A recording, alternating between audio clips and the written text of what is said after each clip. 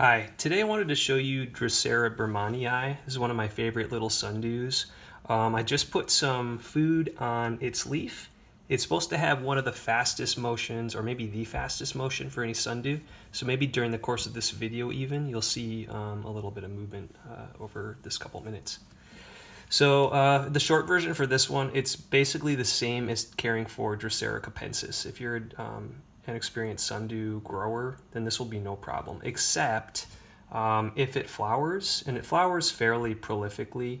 When it flowers, you have to be sure to feed it through that period because it can tax itself to death and then die after that flowering. That's what I've heard.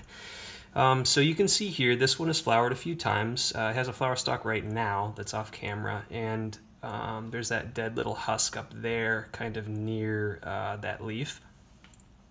So yeah, and this is an old plant too. I think this has flowered probably 5 or 6 times. You can see a lot of dead leaves around there. I don't know how much longer this guy's gonna live. I've heard that these are kind of more annuals and ones that you would replant kind of year, or you would grow from seed each year. So good news there too. Growing from seed is super easy. No stratification needed that I've ever experienced. It self-pollinates.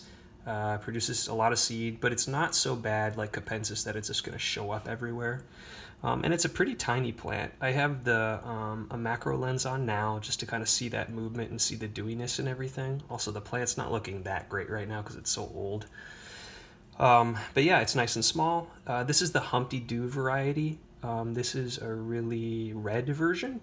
I have this under 17 hours of light, kind of a typical like sundew, summer period in my house. And I would say it's about, 70 degrees Fahrenheit there. So nothing super special needed. And I just keep this wet like you would any other sundew.